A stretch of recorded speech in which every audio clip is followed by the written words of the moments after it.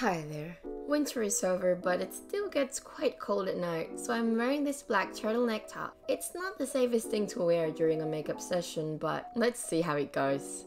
I'm still gonna use this Diwata palette because as you can see, I'm still super excited about it. Cold weather and all. Here we go. I've already prepped my skin with toner as well as my new vitamin C serum from Dear Claire's. Just applying it on my skin makes me feel so pretty already. As always, I'm going to start with the brows. This video is in response to a request by one of my awesome subscribers, which is to make a regular or everyday looking makeup with Filipinta Beauty's Diwata Palette.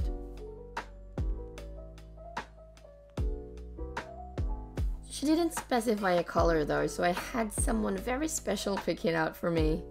And yes, I will feature him in one of my future videos very soon. My hair right now has gone much lighter than my natural hair color, so of course I had to adapt and adjust my eyebrow color too. The Diwata Palette's Anita shade is just so appropriate.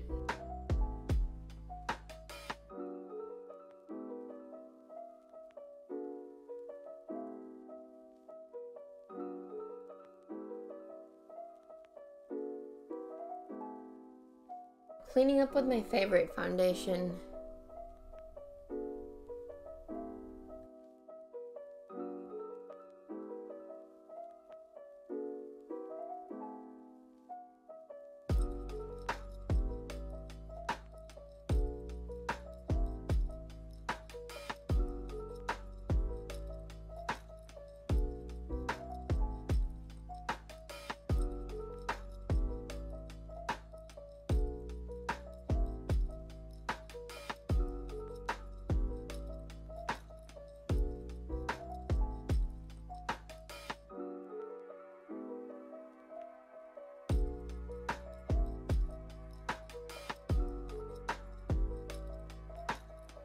Like in my previous video, I'll be using two foundations again.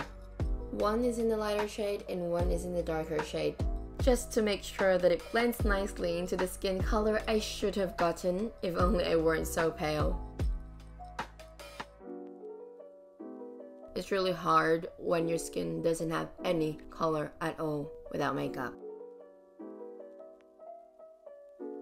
I never asked to disappear in pictures. Which is something I certainly would if I don't contour.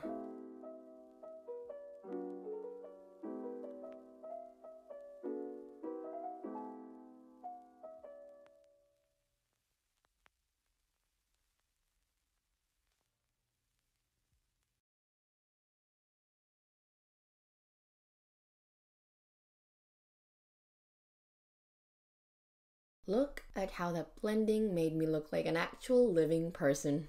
Now for some color. I'll be using Lambana, Nimpas, and Acacia, the green shades from the Diwata palette.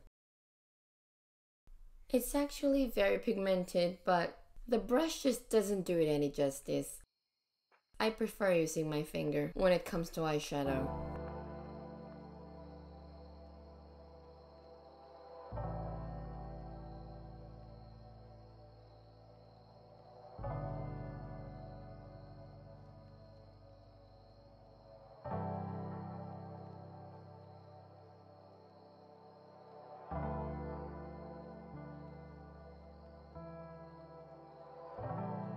I actually haven't done green eyeshadow makeup before, so I'm still quite surprised with how it's turning out.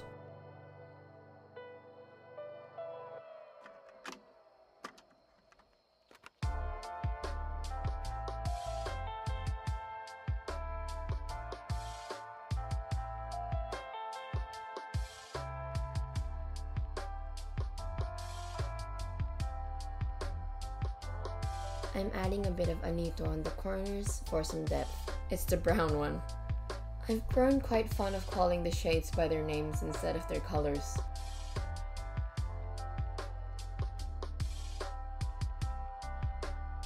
So for the eyeshadow, it was Nimpas, Acacia, and a shimmer of Lambana.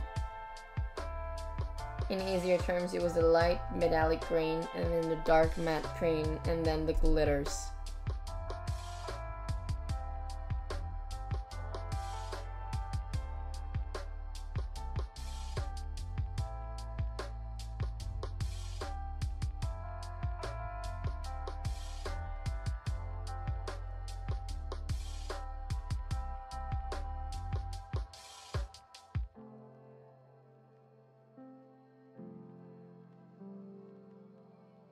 and black eyeliner for definition.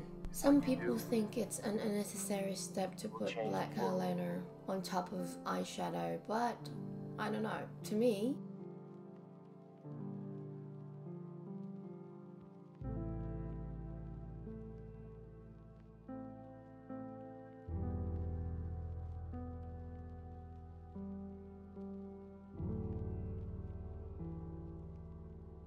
it's not complete without black eyeliner, or any eyeliner for that matter. I mean, it could also serve as a guide if you wanted to wear fake lashes, and it could hide fake lash boo-boos. Like if one side is a bit higher than the other one, or it's a bit tilted, a good black eyeliner application could cover all that up, and it won't be noticed at all. If you have fake lashes, black eyeliner is a must. It helps the seer make sense of why you have fake lashes. Like, it just makes sense. It probably wouldn't if it didn't have eyeliner. Even more so when your eyelashes, fake lashes, are the dramatic type ones. Like what I have right now. Voila!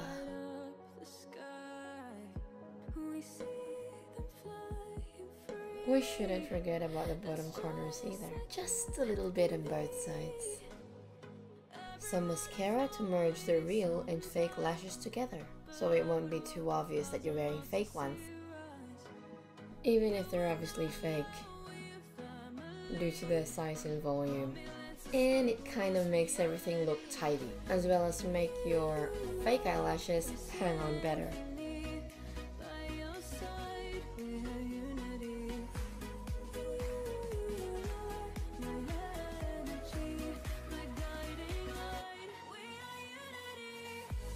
A bit of contouring for the much needed nose line.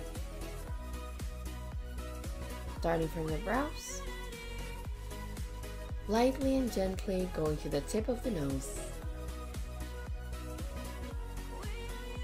Remember to put shadows on the sides for additional nose height. I also do this to make my nose look slimmer than it actually is. What a cheat! A little bit under the lower lip so it looks more plump. Now for the Maria Makiling Nude Lip Gloss. Look at that color. It's so rich and pigmented and light at the same time. I'm just in love with how nice it smells and how easily I could apply it. It just glides on.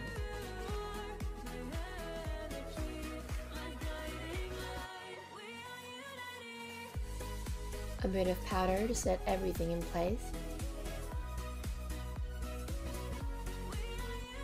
And coloring my skin with bronzer, blush, and highlighter.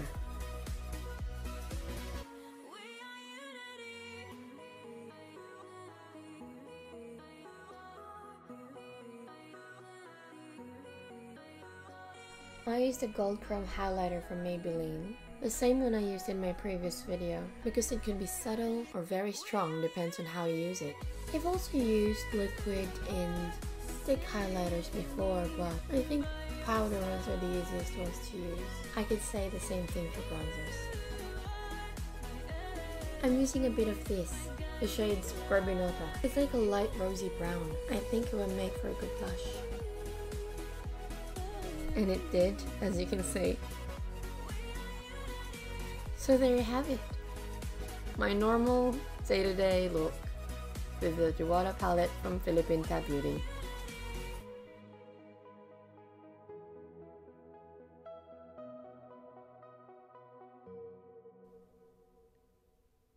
Until next time, see ya!